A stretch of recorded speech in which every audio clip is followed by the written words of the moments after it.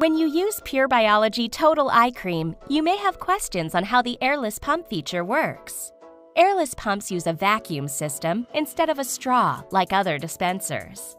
The benefit of the airless pump is to maximize how much product you can get out of the container.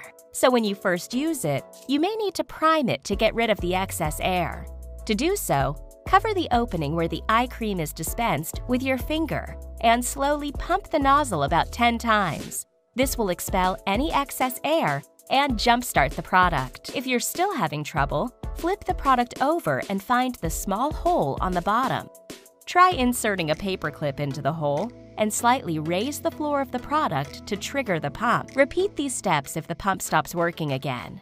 If you continue to experience difficulty with the pump, please reach out to our customer support team. We're happy to help.